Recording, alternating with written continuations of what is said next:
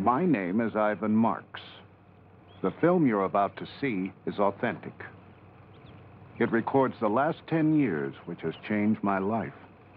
I stumbled on something that I could not believe at first, but soon realized it had significance on me and everyone around me, which could not be ignored or underestimated. The Eskimos call the subject of my story Bushman. The Colville Indians of upstate Washington call him Sasquatch. The Hoopas of Northern California call him Oma. But right now, let's just call him Bigfoot.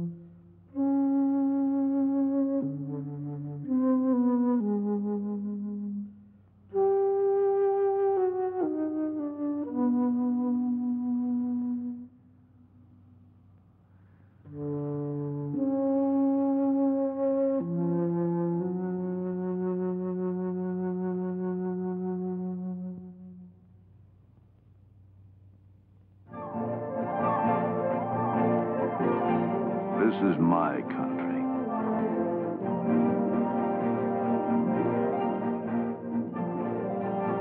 I've spent all my life in areas like this, as close to the animals as a man can get.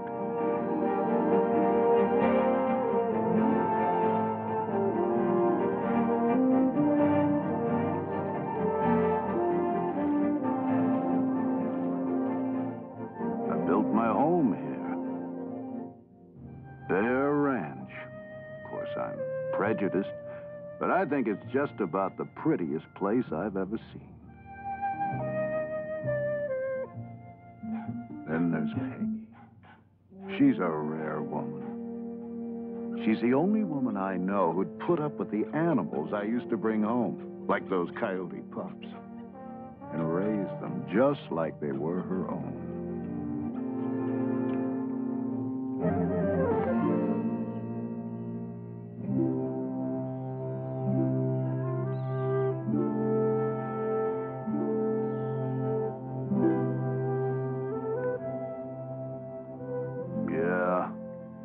We've shared more ups and downs than there are in the high Sierras. Those were good days, simple, clear cut.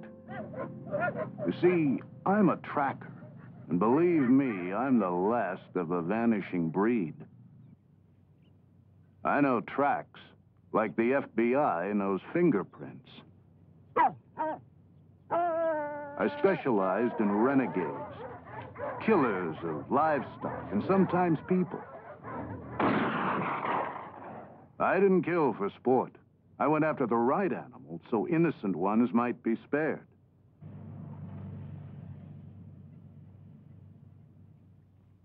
I learned trapping from my dad's shoulders back in Illinois.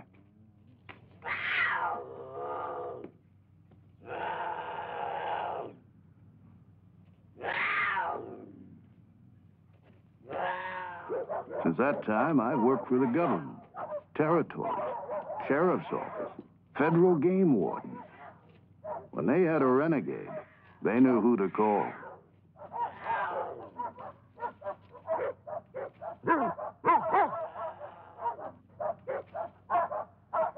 The was a time me and the dogs got called up all the way to Kodiak, Alaska. There'd been reports that Bear had been killing the cattle.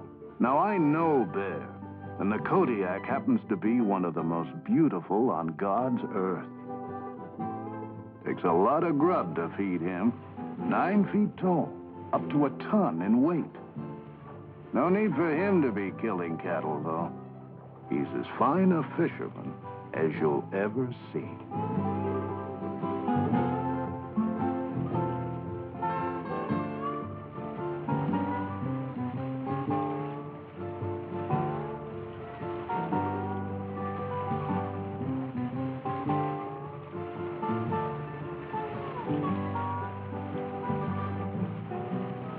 The ranchers were getting $5,000 bounties on these so-called cow killers.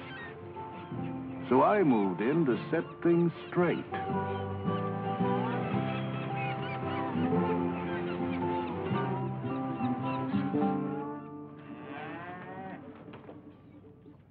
I met a rancher who said it ain't Kodiak killing my cattle. I finally found someone I could talk to. He said, Bigfoot. Straight-faced as could be. He said Bigfoot's been killing my cattle. Bigfoot? I checked the carcass and saw the cow had died naturally. The bears just fed on its remains. Found out after the grass was waterlogged. Not enough protein. Cattle died of malnutrition. Kodiak? Bigfoot? People always want their questions answered in such neatly wrapped little packages. Well, I'd heard about Bigfoot. Some abominable snowman who'd wandered across the Bering Strait before the Ice Age. I couldn't believe a grown man would tell me a Bigfoot was killing him. What a bunch of hogwash.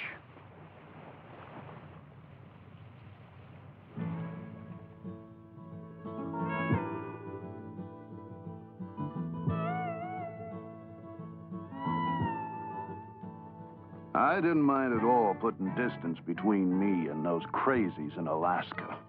And it felt good to be with some sensible folks like Peggy's brother. And Arizona University wanted us to track down a javelina hog for research. It's a small critter, but vicious.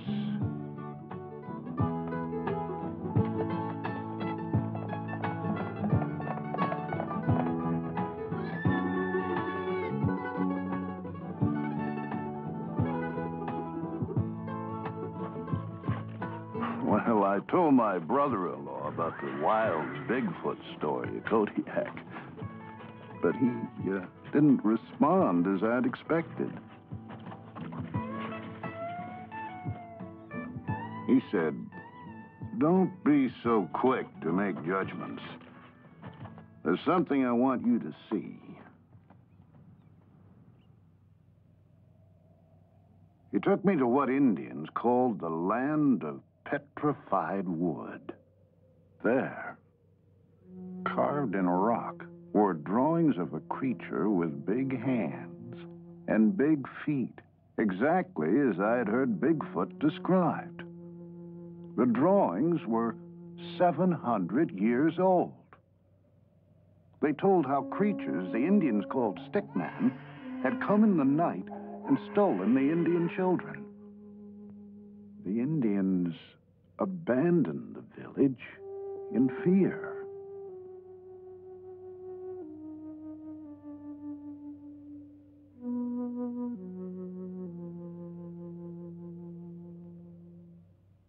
First the ranchers, now my brother-in-law.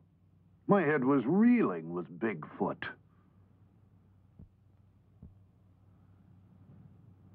But stories are just so many words.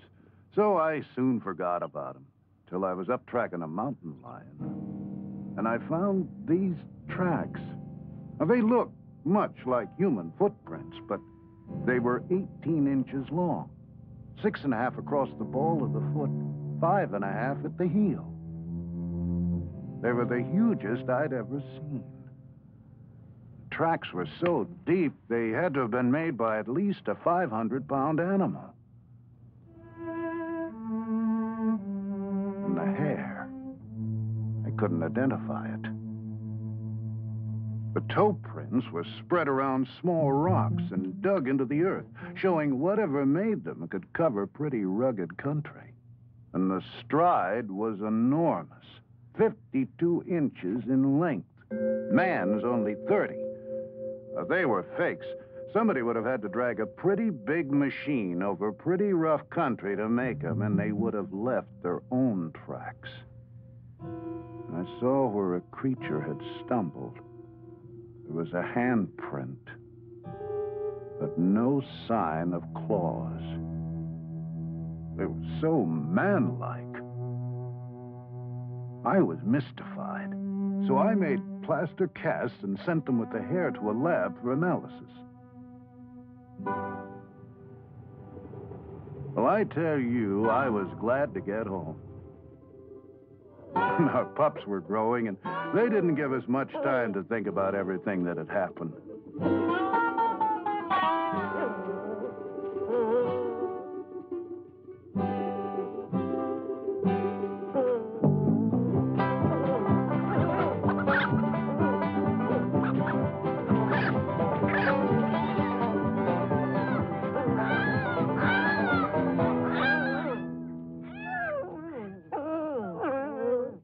I was called to chase a renegade bear up north. This time, I wasn't so eager to return to the mountains. Tests had shown the hair samples and tracks couldn't be matched with any known animal. I was uncomfortable. The animals were even acting strange.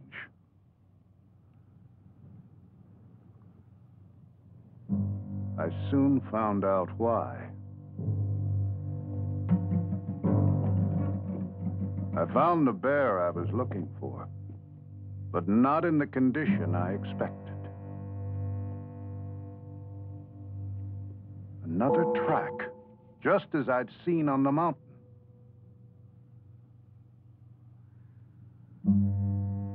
And there, between its teeth, the hair. I was astounded. A 600-pound bear that had stood 8 feet tall, lying by the side of the creek with its neck broken.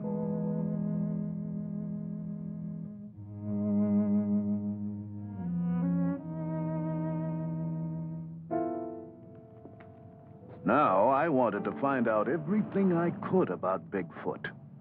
I advertised for any information or leads. You can't believe the number of stories people had to tell. My friends laughed at them all. Okay, I'd laugh too. But things were different now. I had to figure out what was fact and what was fiction.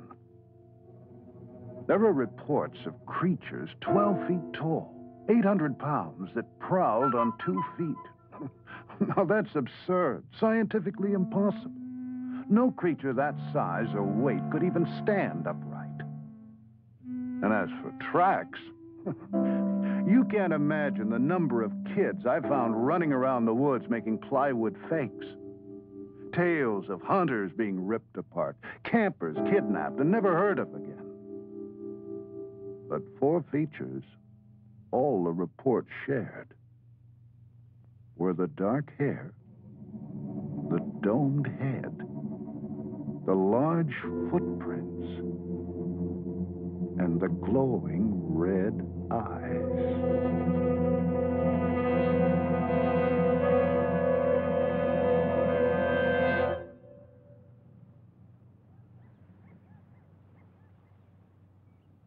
Nature's my home. How could some missing link be wandering around up here without me knowing it? It was good to get back in the mountains and visit a couple of my pets. I tried not to think about Bigfoot, but it was tough to shake. It wasn't 2 minutes before my friend had vanished in the wood.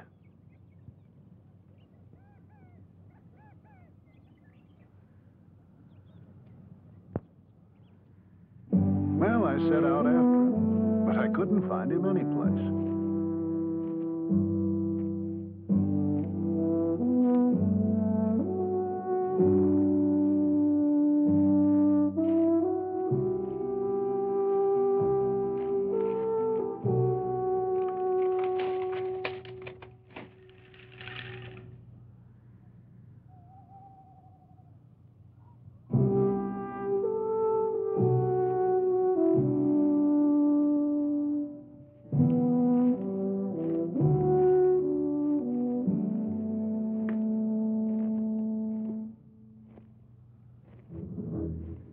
I came to a bridge, and there beside it, another track. Fresh. My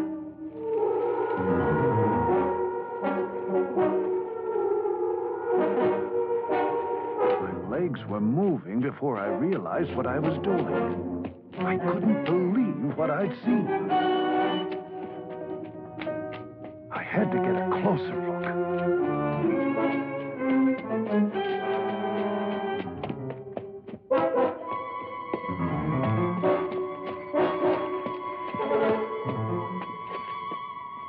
Nauseating, musky odor made it difficult to breathe. But I had to find out what I'd seen. It was getting dark.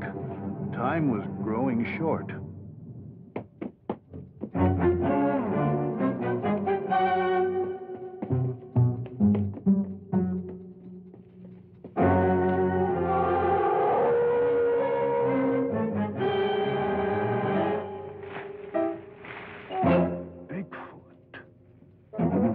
I'd seen Bigfoot.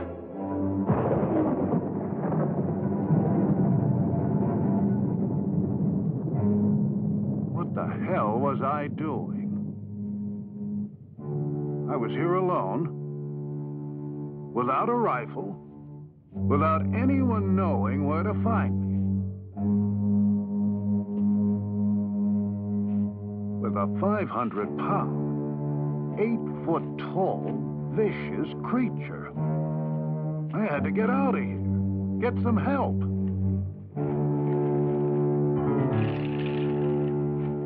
I had to show people what I'd seen. The footprints.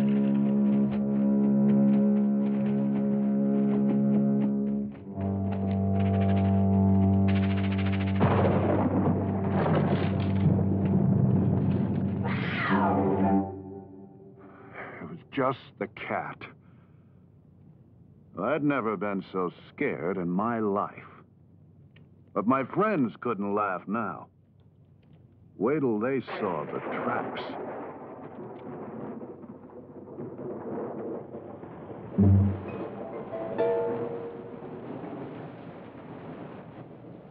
But the rains came and washed the tracks away.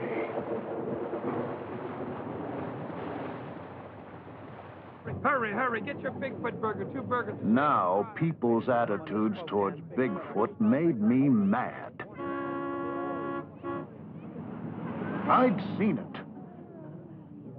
Matter of fact, I felt I'd been singled out to find it.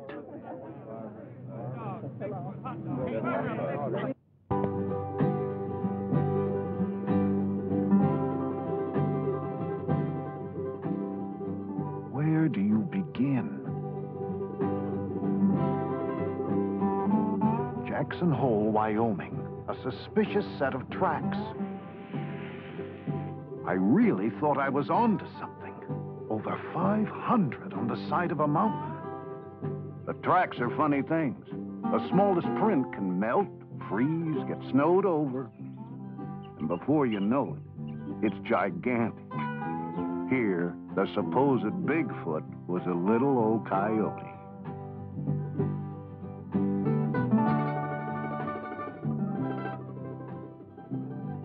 The redwoods, an endless source of sightings.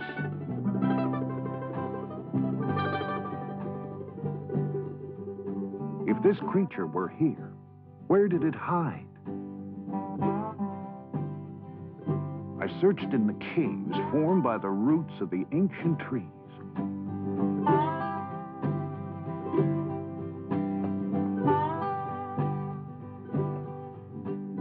Here were perfect shelters, large, dark, secluded, hideaways to recover from injuries. Refuge for many forest animals from the elements. Protected privacy when giving birth. Hundreds of tree caves, but no tracks, bones, or unusual droppings. No clues at all. I had to be wasting my time. But there was a statue carved in redwood. Its image was based on hundreds of sightings collected over the years. And it was exactly like the creature I had seen myself.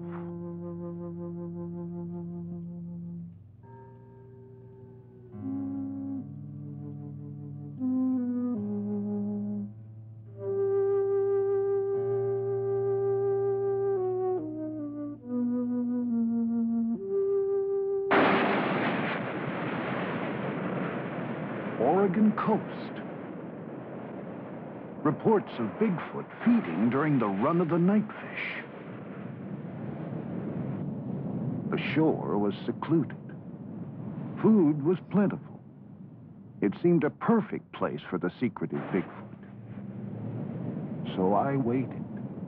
You don't know what it is to wait till you've been a tracker.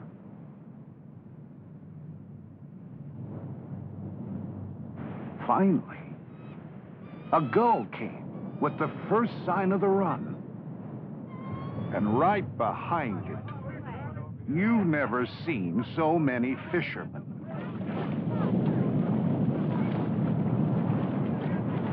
My secluded beach turned into Coney Island. Only way Bigfoot could show up here was wearing swimming trunks. One bum steer after another.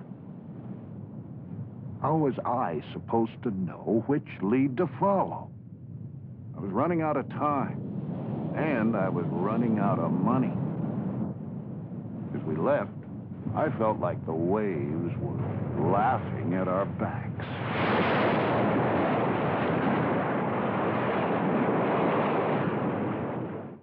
Then came our hottest tip yet. We couldn't turn it down. Snowbird warned us of an upcoming storm, but I was too excited and ignored it. The area was rich with wildlife. And why not Bigfoot? Plenty of food, plenty of cover. This time, remote from man. There it was. My efforts had paid off. And this time, I was ready for it. I wasn't ready to find out it was just a bear staying up past its winter bedtime. What was happening to me? Any Boy Scout knows how people's eyes play tricks on them in the woods. I was like a gun-happy hunter that makes a 10-foot grizz out of a charred old tree stump.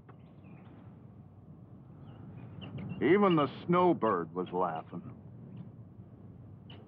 And why shouldn't it? Here I was, a grown man running around the woods chasing some fairy tale.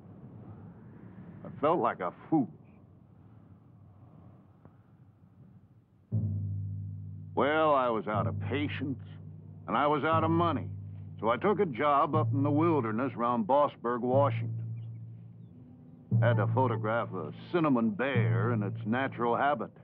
You want a bear? Here's a bear. Piece of cake. I always got what I said after. Except Bigfoot. Then I saw it. a deformed version of the track I'd seen so often.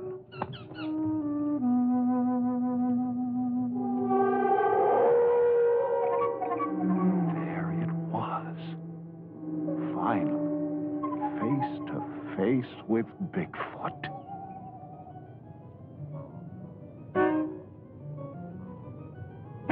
Here was the domed head, just as others had described it. The thick, dark fur to protect it from extremes of weather and allow it to pass unnoticed in the night. I saw it, photographed it. But scientists challenged my film. Yet it stood up under every conceivable test. Some revealed rugged terrain as the cause of the skinned heels, polio as the cause of the limp. But my documented evidence wasn't good enough for the experts. Experts who still asked, how could such a creature survive? Where does it live? Show us its remains. What does it eat? Experts who challenged my word but claimed credit for my film and profited by it on lecture circuits. Well, I didn't care for these people. But I was haunted by their questions. What an experience. Now I had to start finding some answers. The creature's tracks disappeared at the edge of a beaver swamp. Only sign of animal life was the geese migrating north for the summer. I wanted the satisfaction of bringing back unchallengeable proof. Still, where to begin? I found several other creatures had passed through the area, all heading north. Could Bigfoot be a migratory animal? I plotted all the reliable reports.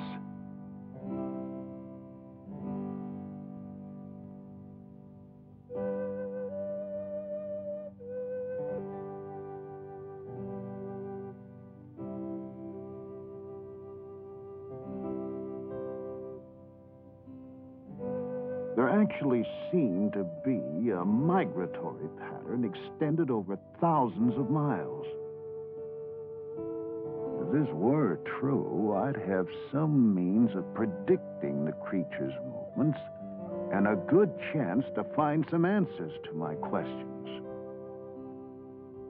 Bigfoot always stayed in very rocky mountains and isolated terrain.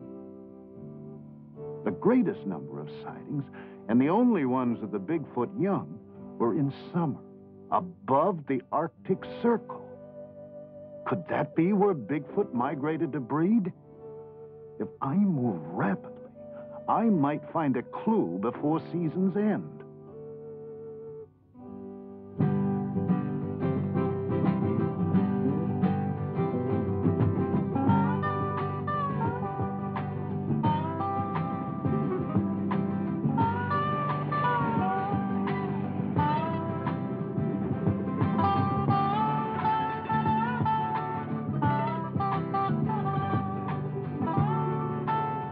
Peg and I took our camera and planned to document every step we took. The lava beds, Modoc, California.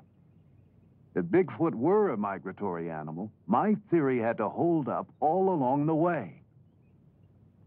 A track, centuries old, preserved in the lava. My theory was working.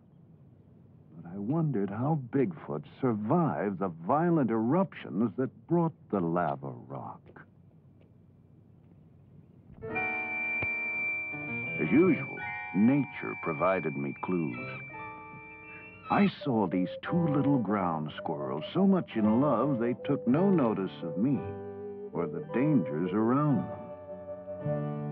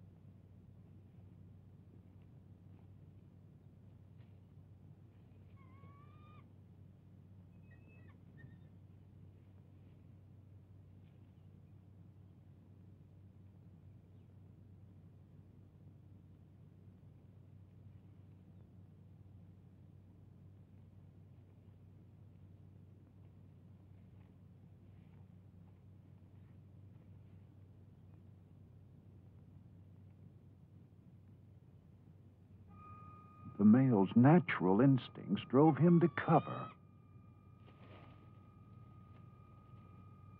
These same instincts started up in the wounded squirrel.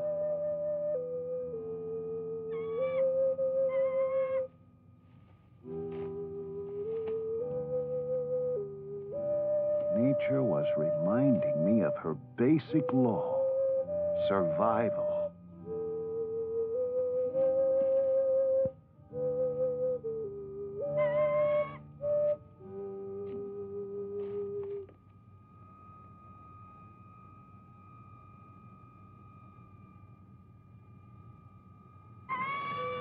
This same will to survive must have somehow kept Bigfoot going throughout all these years. But where did the creature go if it were injured? The caves, Mount Lassen.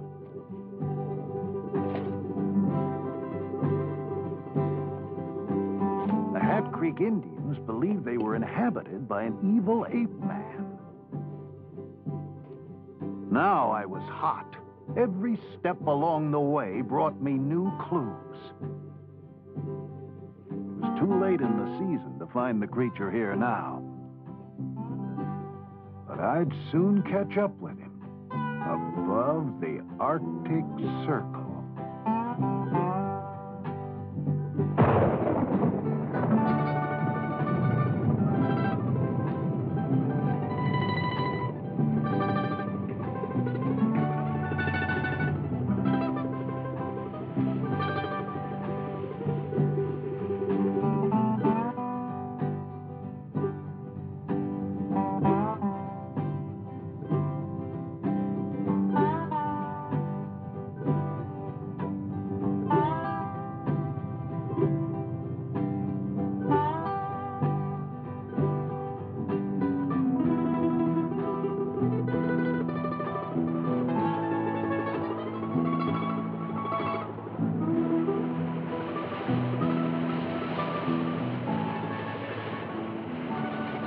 Peg and I found the people up north different.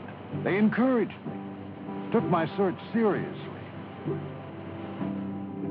Like the lumberjacks, mountain men, like myself. The first into the midst of the wilderness, which meant first with stories of Bigfoot. Most of their sightings came at the time of year I'd anticipated. They were sure when Bigfoot passed because strange happenings followed in a nearby valley.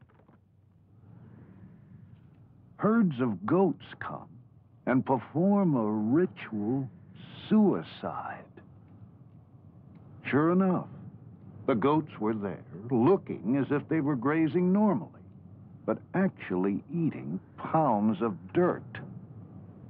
With one gulp of water, the earth turns to cement, and they die, lying in the shadow of Bigfoot, etched in rock 26 feet high, and the wolf, his only known traveling companion. What went on in this valley Bigfoot passed through went against all the natural laws of survival. And the rock formations, too massive to have been shaped by man, presented another, totally unexplainable, natural phenomena. To those who cried, for Bigfoot to exist goes against every bit of scientific data known to man, I could now say how much more there is to know. I felt close to the adventurers who'd left their calling cards at Watson Lake as they crossed into the Yukon, and even closer to those who'd made a similar journey at the turn of the century, who set out after something they didn't know where to find, but knew was out there someplace.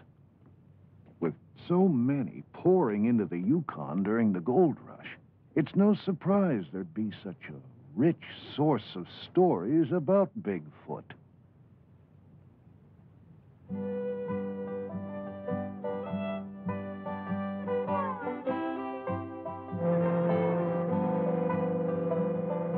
the first time in my life, I understood what made people like that tick. It's more than gold. I guess we all need a frontier to explore. Don't necessarily have to go off into it. Just makes you feel kind of good knowing it's there. Thousands of these people came from everywhere.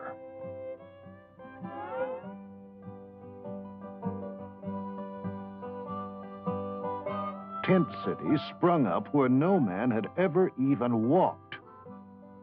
If Bigfoot came here to keep clear of man, its seclusion didn't last for long. Such a rich source of information had to bring new leads.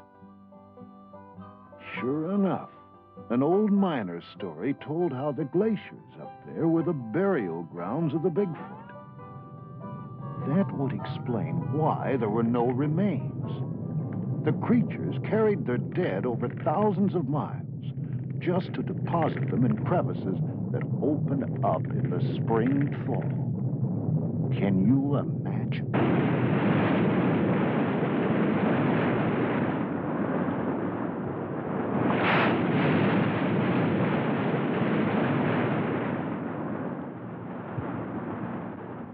I went there searching for some remains. I did find tracks, so I had to be close. I found bones that told many different stories, but none of Bigfoot. The constant movement of the glaciers could either crush the remains or wash them to the sea.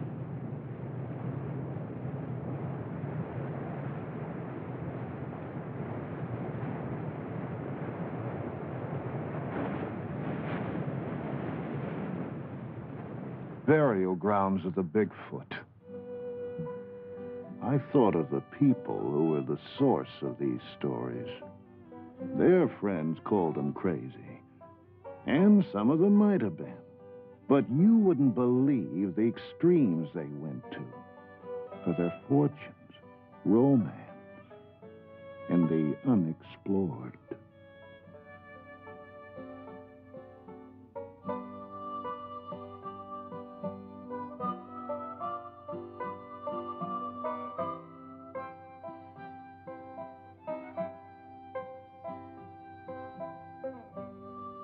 I guess it wasn't so tough to believe Bigfoot could have gone to similar extremes for a far more instinctive, basic drive, as burying his dead.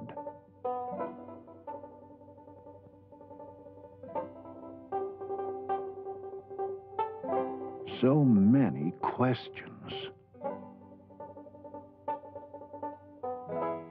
Well, I sure understood what drove those miners as they sailed up the river in pursuit of gold. For I'd soon ride the same river in pursuit of Bigfoot. The miners were gone now, but I knew Bigfoot had to still be around. The frequency of current sightings meant he'd somehow survive the diseases the white man brought into the wilds. The tuberculosis, measles, that wiped out whole tribes of Indians and Eskimos.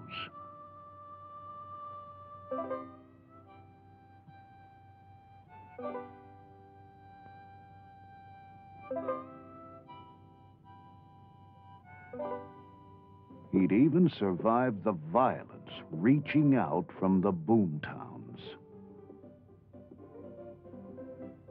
Now I understood why Bigfoot steered clear of man. He had to, in order to survive. However vicious the creature might be, I gained a lot of respect for the elusive Bigfoot and its ability to endure. But if we were to find it, we'd have to get to the furthest outpost of civilization.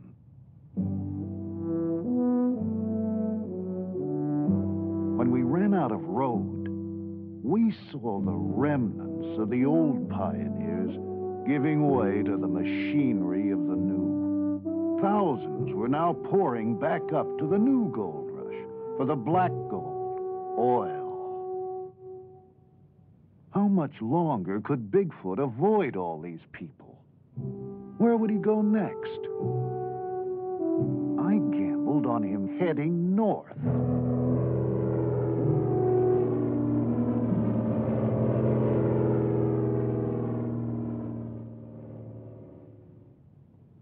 Well, traveling had been tough, so we treated ourselves to the fanciest hotel in town. There, Yukon Frida. Her sketches were based on recent sightings and descriptions of Bigfoot from that very area.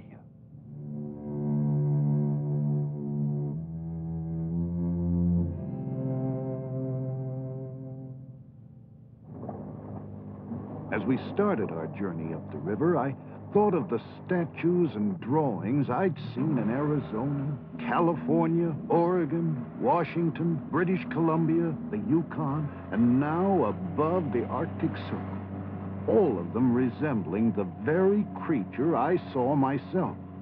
They were too similar, over too vast an area to be coincidental. But these images weren't good enough for the experts below. I still had a lot of questions to answer. There were no grocery stores up here, so we ate off the land or purchased fish from the Eskimos. I knew I could get my answers from these people, because stories of Bigfoot were as plentiful as the food. One man told of the strange day his mother died. In a cabin like this, family and friends gathered to await the passing of her spirit. That night, they heard a soft scratch at the door. There was Bigfoot, chanting in a strange tongue. Everyone was terrified. The spirit of his mother was speaking through the voice of Bigfoot. They must abandon their homes, which they did. The next day, an ice floe changed the river, and waters now flow where the village once stood. I asked to see this area, hoping for a sign of Bigfoot. The man said, if you wish to see the king of the animals, he breeds in the mating grounds of the Alaskan moose.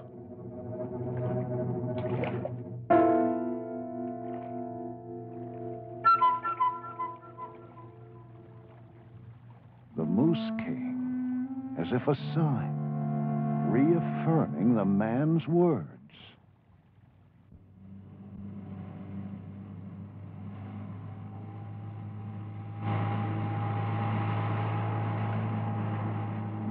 Up the river by a salmon wheel, a lone Eskimo greeted us with the words, "Bigfoot is not here." How did he know what we were after? He told a tale about a trapper who killed a creature in the early 40s, bringing the wrath of Bigfoot down upon his people.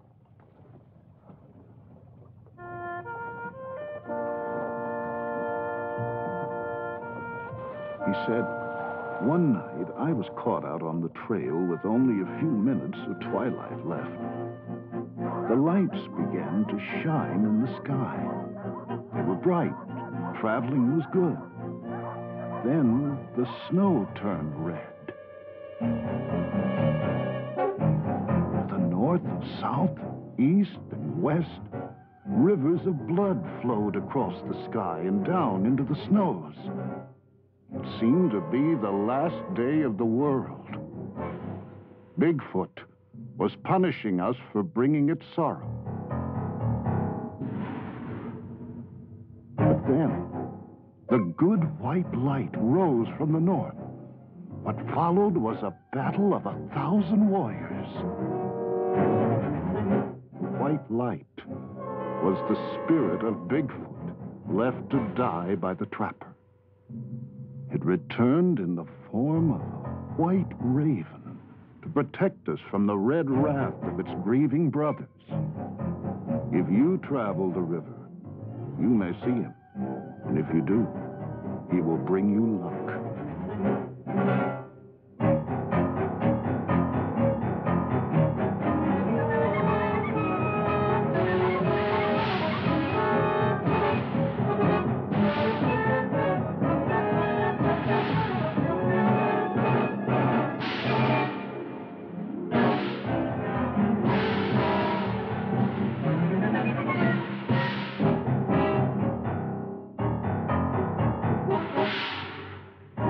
Then the native gasped, pointing to a bird soaring above us. The legendary white raven. The fisherman said, "Bigfoot smiles upon you. You will bring word of him to the people below."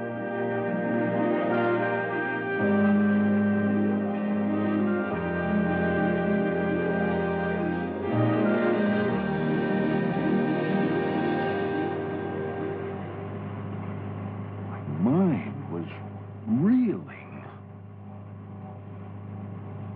At the next village, the natives were waiting for us.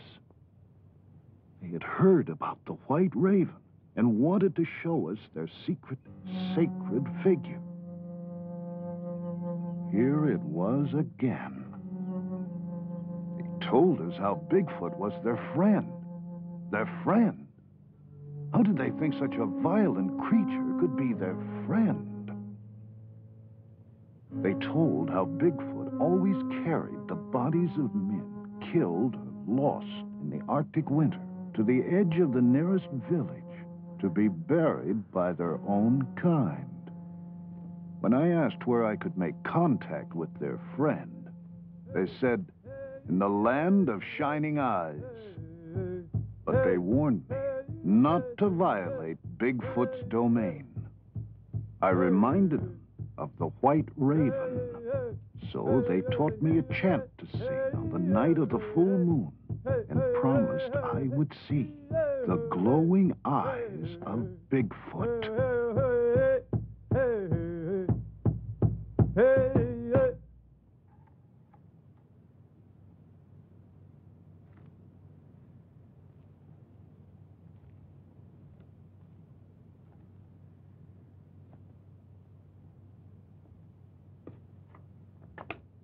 Well, I wasn't going to have a thing to do with any chanting. So I set up walkie-talkies 300 yards from the tent to monitor any movements on the tundra during the night. At the first sound, I'd have a jump on the creature.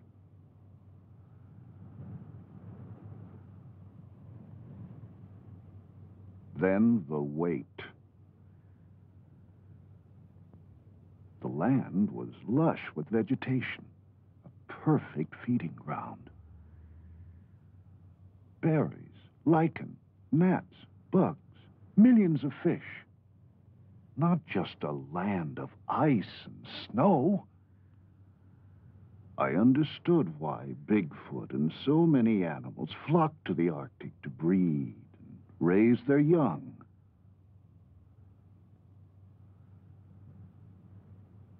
But this land was strangely silent.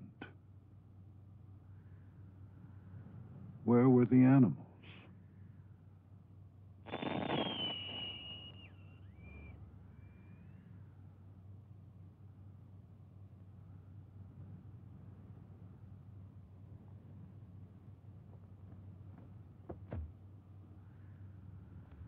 My transmitter had been thrown 15 feet.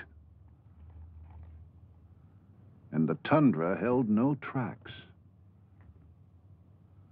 Days passed. I felt like a fool, but now I'd go to any ends to conjure up the creature.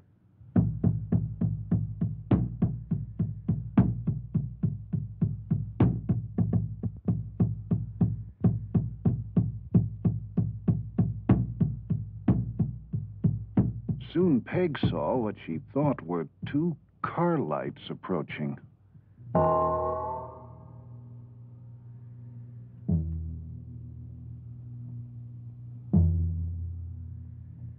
I was caught in the darkness, but Peg guided me toward the lights. I had to find out what it was. Then we realized they were the shining eyes.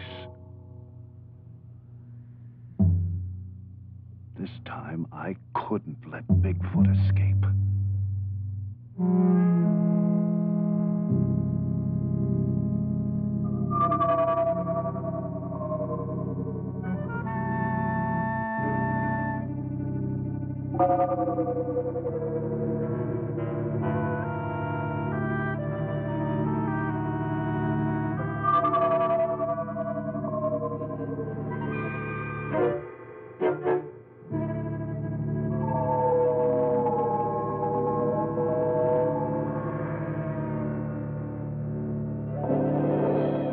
But dawn broke, and it disappeared behind a rainbow.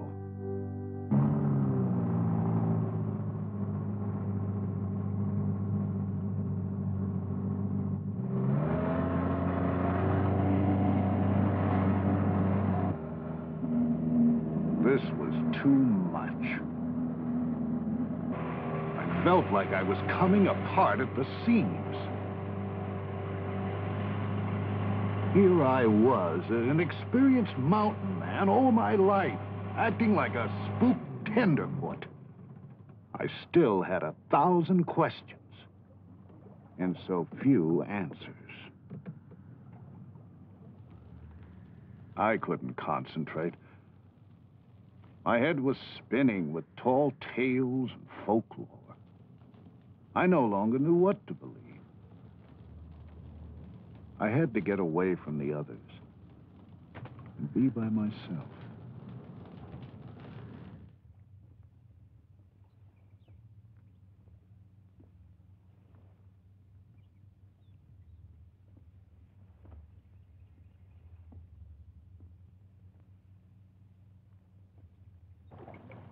There were the salmon, back after 10 years of living in the sea, to spawn in the exact place of their birth, and then to die. They reminded me of those I'd seen at Kodiak in the days when I was a pure tracker, stuck to nature's signs and wasn't so confused with all the legends and stories of man.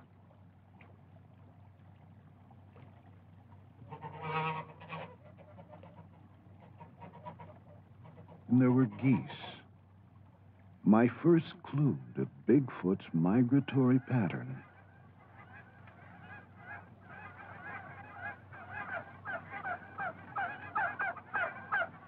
I began to feel close to nature again. I knew that's where I'd find the answers to my questions. And the caribou, touching velvet off their antlers, release swamp gas from the tundra to glow in the night.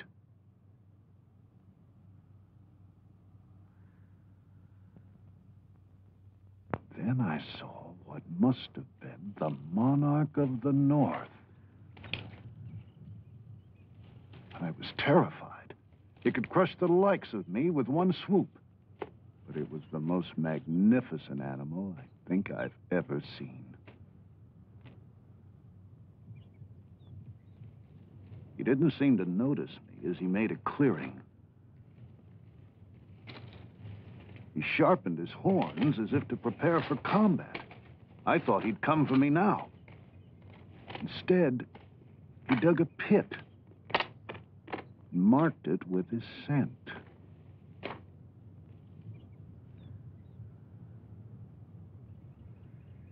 This attracted cows from all over the area and seemed to warn other bulls to keep away.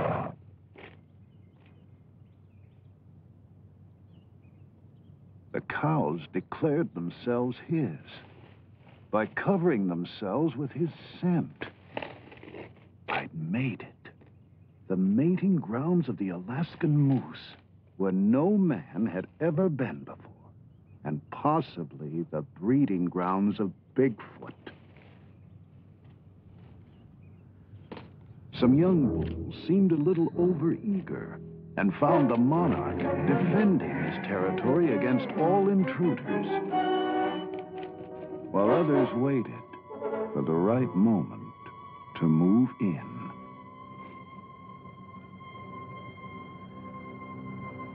Then he saw me.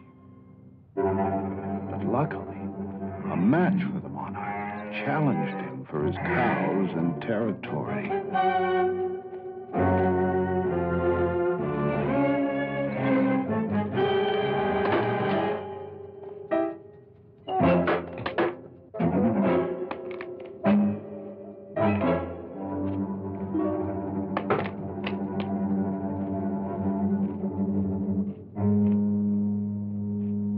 Those who'd waited now moved in.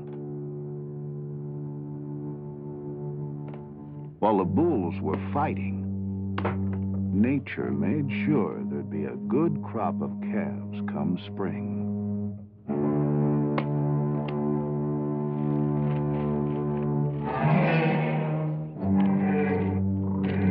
Finally, the monarch triumphed. Now, too preoccupied to give any notice to me, he gathered his cows. And according to the law of nature, the strongest began to breed. I was deeply moved by what I'd seen, but still, no sign of Bigfoot. The salmon lay dying in the streams, signaling the end of the breeding season. Time was running out, so we took to the air.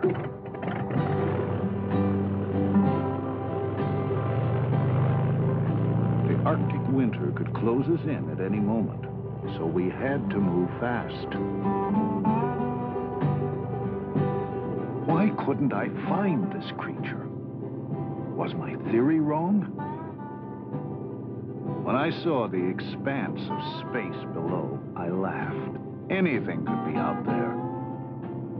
They'd found Stone Age men in New Zealand. There were prehistoric fish being pulled out of the Persian Sea. My God, a primitive man walked out of the mountains 70 miles from the capital of California.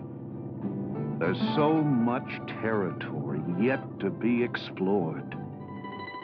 We found undiscovered wrecks of men who tried to break into this wilderness and were never heard of again. I couldn't think of the risks. Everything I believed in was on the line.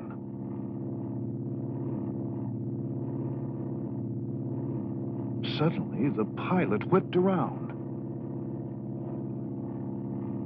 There he was, a young Bigfoot. Frozen like a tree.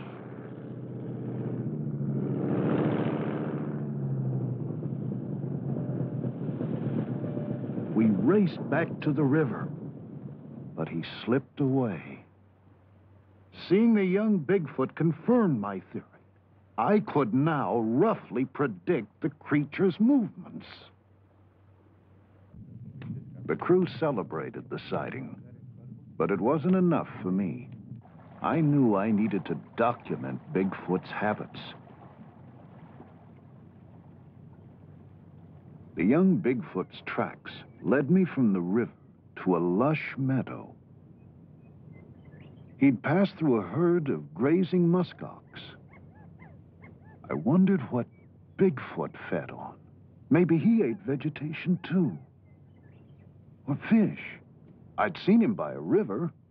Of course, he could have been cleaning himself. Or drinking.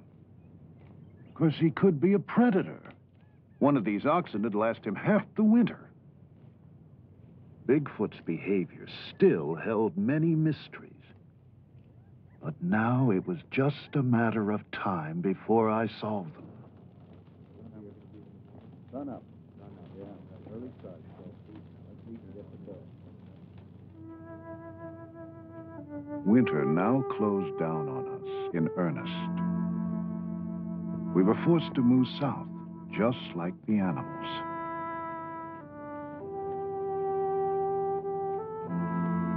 The caribou gathered for their migration.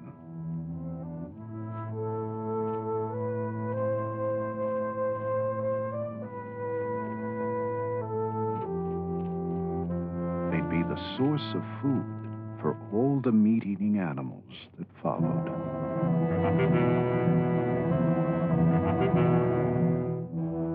If Bigfoot were a meat-eater, he'd feed on caribou too.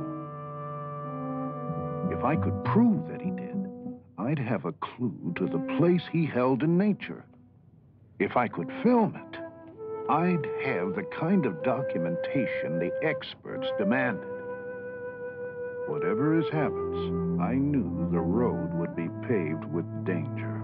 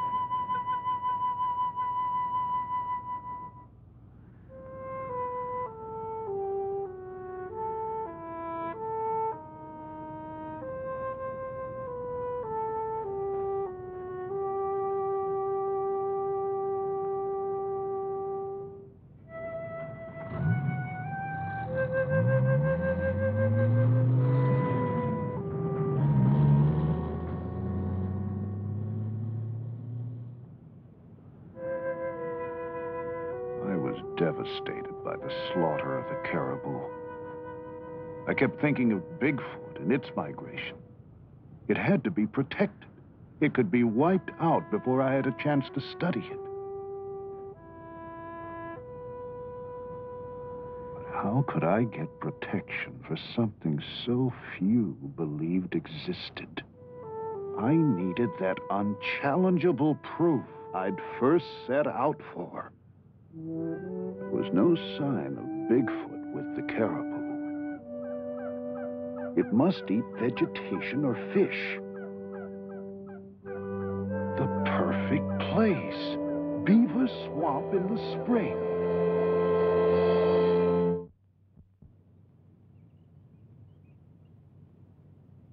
I got there early and planned to stay as long as I could. I used every trick I learned over my years as a trapper and carefully covered my scent with ammonia. Beaver Swamp. The geese. If my theory was right, Bigfoot would follow shortly. I searched for the perfect place to set up a blind.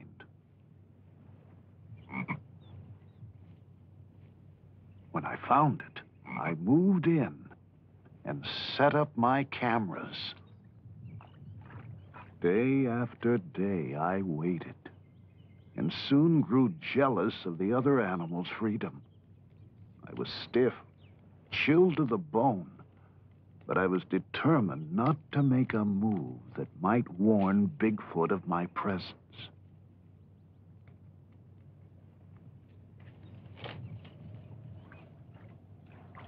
What if he didn't come?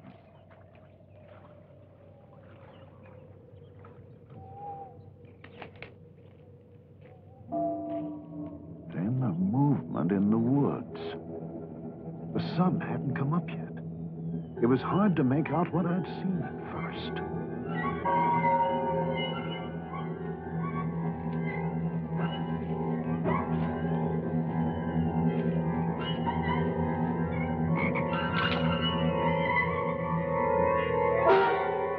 There he was, Bigfoot, standing no more than 100 yards from my blind. I began to shake all over. I could barely keep hold of my camera. He was awesome.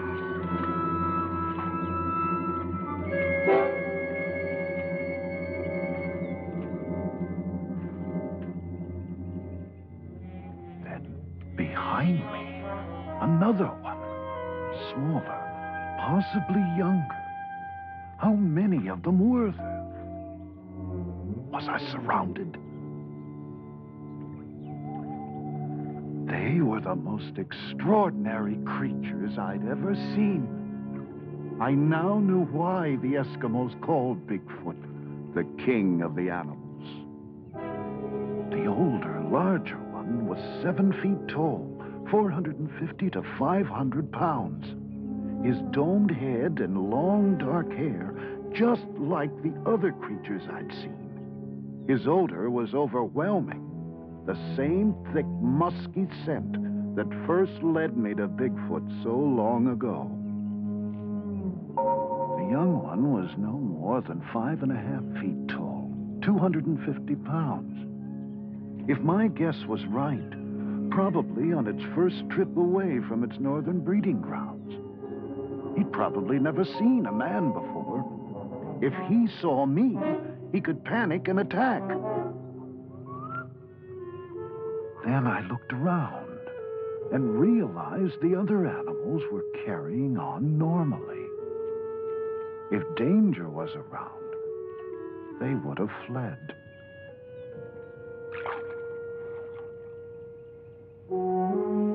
Just as the Eskimos had said, Bigfoot is a benevolent creature. It doesn't even attack or feed on other animals. It seems to eat only vegetation or sometimes fish. Here it was before me, pulling up the tender swamp grass with its hands. Remarkable huge hands that seemed capable of grasping, scooping up drinking water, and splashing to rid itself of parasites. I'd done it. Here I was again with Bigfoot. Unchallengeable proof my theory had worked. It is a migratory animal, and I now have the documentation of its habits I needed. Now we can begin to understand the place this creature holds in nature.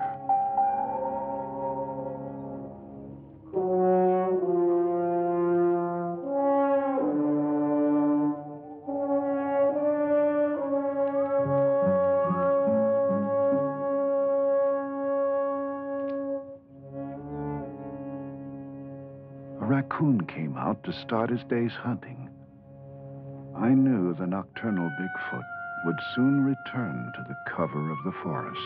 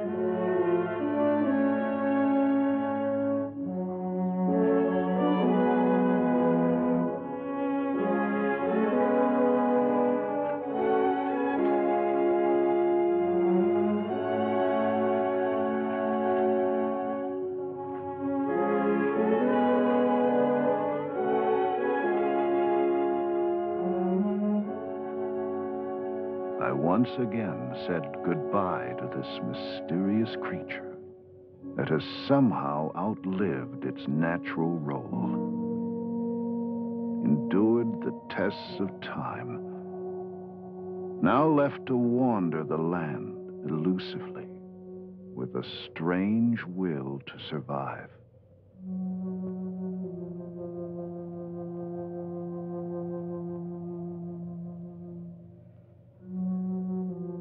Oh, I still have plenty of questions, and I'll continue my search for the answers now.